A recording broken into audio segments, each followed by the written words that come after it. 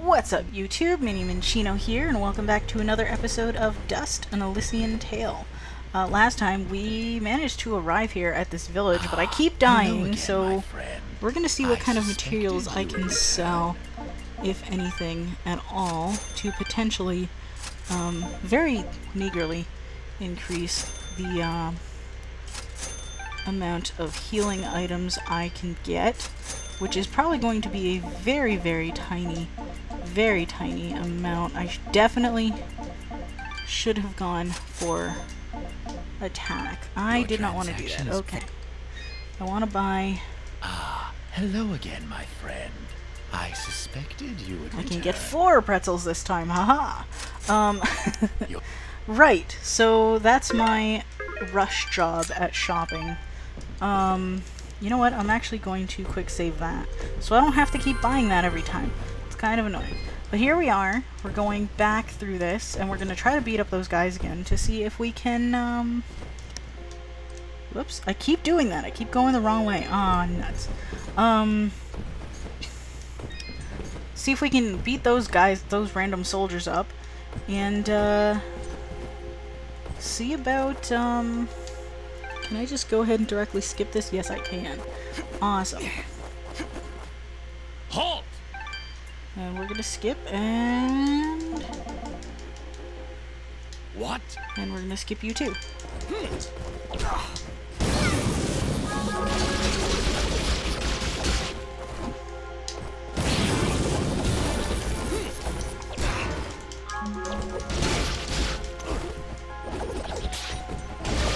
Okay, we're just gonna do it the cheat way. Just get you guys in mid-air. And do it that way, because, like, darn damn. I keep dying to them, and I don't want to continue dying, so this is how it's gonna be. Which is unfortunate, because I feel like this is, like, the cheat way to do everything. Just gonna plow through all you guys. And just do this shenanigans, because awesome stuff is about to happen, and it's going to be a lot of cutscenes, so I'm not going to be talking for a good portion of this. But, you know, we're going to do some stuff, and it'll be great. I'm not even describing anything, I'm just like, we're going to do things. Of course we're going to do things. This wouldn't be a video if I didn't do... Well, this wouldn't be a good video if I didn't do things. Nope! Get through. I don't want to die again because of you guys. Can I, like... My god, okay. Can I, like, please just... Yes. Can this be a thing I do? Yeah.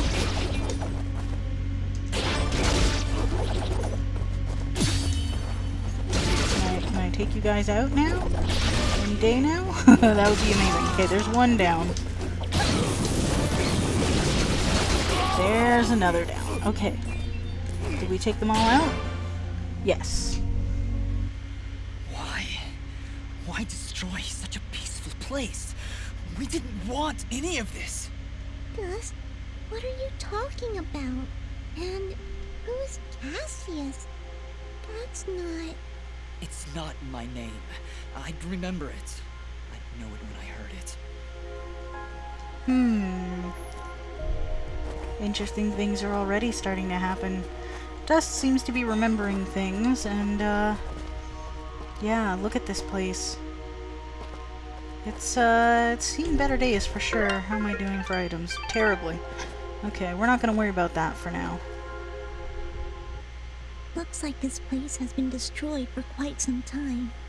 A year, actually. Huh? How do you know that? This was Ginger's village.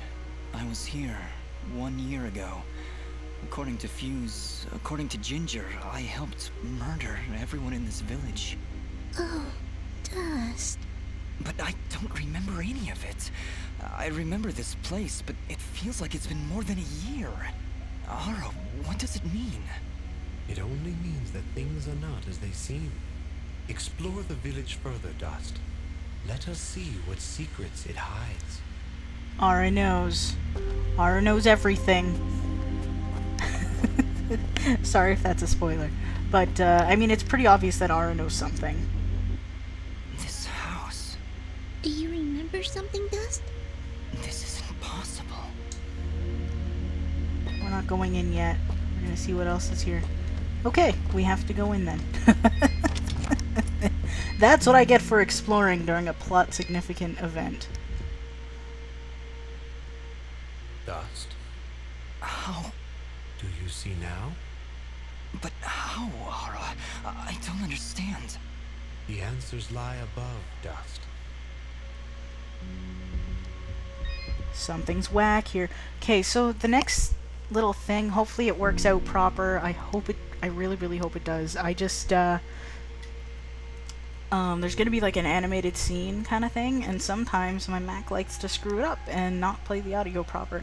So let's hope that it works out. So let's just go ahead and see. Ginger. Oh good, it's working. She was sleeping right here, on the night I came to say goodbye. But I hesitated. I didn't want to wake her. Didn't want her to worry about me. She couldn't know what I was about to do. Dust, what are you saying? She couldn't know that I was about to go avenge our parents. You mean you're... But how? What's going on here? I remember now. But how? How can I have helped destroy this village, but be a victim of that same act? That's impossible. Only impossible for a creature with a single soul. Ginger. Those eyes. I know those eyes. So, Mithrarin, you finally see the truth. Who are you? I am Elder Grey Eyes, leader of the Moonblood people. Well, what's left of them, that is. What did you mean just then? That I can finally see the truth? What do you know about me? His eyes, Elder. They're Jin's eyes. They do look remarkably similar to your brother's, yes. That is because his soul lives on within Dust. What? However, to suit our needs, we required two souls. The soul of innocence is a noble thing, but without skill, without power, Dust would have been struck down just as easily as your brother was on that fated day. No. So we combined your brother's soul with that of his murderer, the royal assassin known as Cassius. They perished at the same time, forever entwined. Never before had I heard of such an event.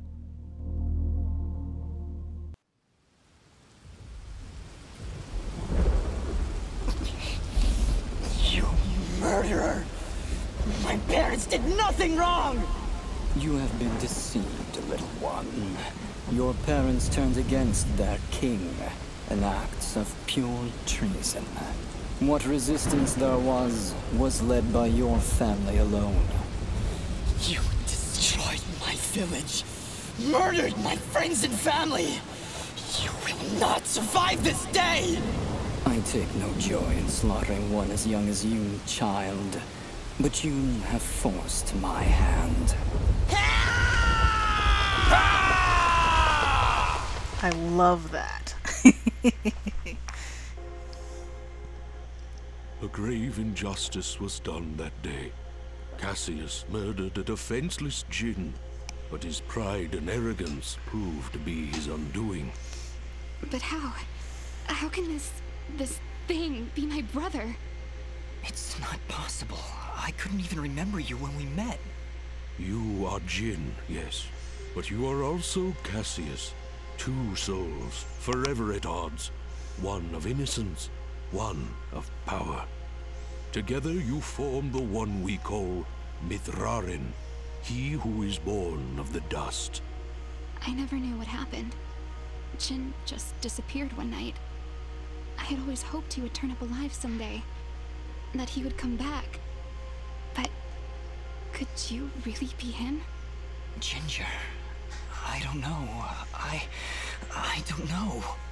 Now, Dust, I imagine you have many questions. Please, do not hesitate to ask them. Many questions is an understatement. We just got a whole exposition dumped on us. Those animated scenes were fantastic and they worked properly, which is amazing. I worried for nothing, apparently. But yeah, we're just gonna go ahead one by one with all these dialogue choices. I cannot read what they are right now, and I do not feel like zooming in to figure it out. So let's just go ahead one by one. Who, or I guess, what am I? You are what my people call Sen Mithrarin, he who is born of the dust, created from the essence of the life thread itself. You see, my people have been on the verge of extinction for a great many years. General Gaius planned to eradicate us once and for all, and while our warriors are proud and strong, what chance would we have against such a powerful foe? To defeat General Gaius and save our people, we would need a warrior capable of standing against an entire army. This warrior would also need to be pure of heart, incorruptible. So that's why you picked Cassius and Jin. Just like you said, opposites. Exactly. Cassius is one of the greatest warriors this world has ever seen, and Jin's purity of heart would help guide our warrior to save our kind. From their fallen souls, you were born. Born to save us. To save this world.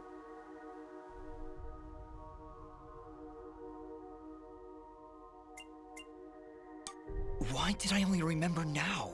I didn't even recognize Ginger when I met her. You may possess the souls of two separate beings, but your body and mind are your own. You were created to save this world, so we felt giving you memories of either soul would simply distract you from the task at hand. I had no idea who I was, what my purpose was. You say that, but in all cases you did exactly what we intended you to do. You saved complete strangers outside of Aurora Village. You stopped our wayward brother Fuse from destroying all that we sought to save. You saved Mudpot and brought the waters of life back into this land. You purged a demonic rage from this land and even helped two old souls find peace once more. You may not have known your purpose, but that did not stop you from fulfilling it. And now I'm here. Yes, now you are here, and we can finish this fight once and for all. Who was Fuse? He said he was a Moonblood, but he looks nothing like you. Fuse. He was once a fine warrior, and a close friend of Ginger's family. He would help transport goods between this village and our camp. After the village was destroyed, I guess he lost his mind. He was horribly disfigured after the attack. The only way he could survive was in a special suit of magical armor that I helped to construct. He demanded we attack General Gaius right away, but I would not hear any of it. He would have killed us all in the name of vengeance. We would not have stood a chance. When I refused to send our warriors into battle, he called me a coward and vowed that he would destroy Gaius with or without my help. I fear the very armor we made to save his life had corrupted his mind and body beyond repair. Poor guy. If only we could have gone through to him somehow. No, you're right to kill him. If he had remained alive, there's no telling what damage he could have done. Ginger is right. Fuse was beyond saving. For all our sakes, I hope the same is not true of the world he sought to protect. How does the Blade of Ara fit into all this? What is it exactly? It is one of the 5 blades of Elysian, ancient weapons forged when our kind were many, and the way of the flameless light was commonplace. Wait. What the heck is the way of the flameless light? A path we Moonbloods continue to follow. It is a way of living, a way of thought, that allows us to make use of a power both old and great. Magic without magic. I am so confused. Surely, as Nimbat's sword guardian, you've studied the ancient doctrines. You must know, in the event that the sword is summoned by its rightful owner, you are obligated to follow. I may have skipped over that chapter? You haven't answered my question. The blades of Elysium were created to guide their sword-bearers, Dust. I was summoned to your side to ensure a balance was maintained between the souls within you. Ah, my old friend. It is good to hear your voice once more. It has been a long time, Master. Wait just a second. How can you possibly know each other? My clan's been keeping the sword hidden for over 200 years. Master Grey Eyes has lived for a very long time, Fidget. Longer than any of you. So you were sent to keep an eye on me? To help you reach your true potential. Nothing more.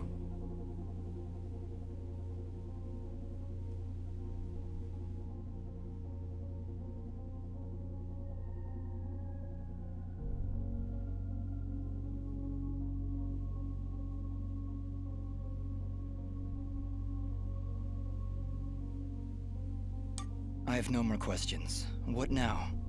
You must join us in the Moonblood camp to the north in the Everdawn Basin. That isn't anywhere near the Everdawn volcanoes, is it? They are one and the same, yes? Well, that's fantastic. Volcanoes? Indeed. What a better place to hide than in the most volatile land in all the kingdom? Oh, I know. How about a peaceful meadow? Or a quiet forest? Or someplace that doesn't explode every 10 minutes. Dust, your friend seems awfully Oh, tense. Fidget. No, I'm fine. Come on, let's go to the blowy up mountains. Really, I'm serious. Fidget, you need to have more faith in me. I'll have faith in you when you have faith in yourself. How about it, huh? Who are you? Really? Alright. So I hope you guys don't mind that I wasn't talking through most of that. I didn't want to like interrupt all the exposition because there is a lot of it. We're still going to get a tiny bit more. Here it does not matter what answer you pick. So I'm just going to go with this one. You see? You still haven't figured it out yet. Lizard guy tells you right to your face, and you still don't know. Fidget, please calm down. You mustn't test your friend like this. I just...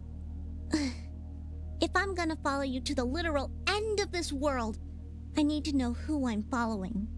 And why. I understand, Fidget. You're right. I can't ask you to follow me. But I can. Fidget, you have stood by Dust's side for this entire journey. You have watched him save this world. How can you continue to doubt? I just don't get it.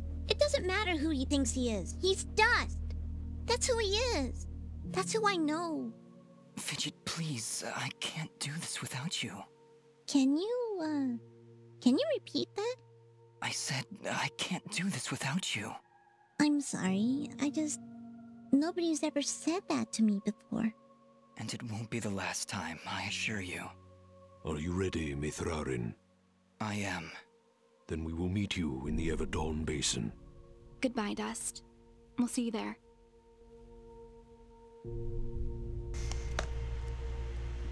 That was... I don't know, just Fidget in that moment. It's just, oh man. It hits me right in the feels every time. Also, I apologize. I was given strawberry shortcake ice cream not too long ago, and it is so good I just had to take a bite out of it. A couple things happened in the background, so I'm gonna end up cutting that out of the recording, but yeah. But there's all that exposition. That is pretty much the video for all this, like, holy crap. I can't even recap that. I hope, like I said, I hope you guys don't mind that I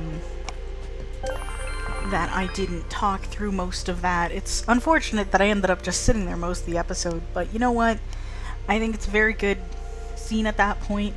I think it might have been possibly better if rather than giving you all that plot in one huge chunk. You were slowly able to figure it out over time kind of thing. Not that I have a problem with that cutscene, actually. I think it's very good, and it serves the purpose quite well, but I feel like it's a little bit long, but, you know, that's my only complaint, is that it's long. Otherwise, it's very, very good. But I think that'll actually be it for this episode, so thank you guys so much for watching. I hope you enjoyed it, despite how long that whole thing was, and until next time, Minnie out. Also, we're going on to the last area of the game. Just thought I'd point that out to you guys.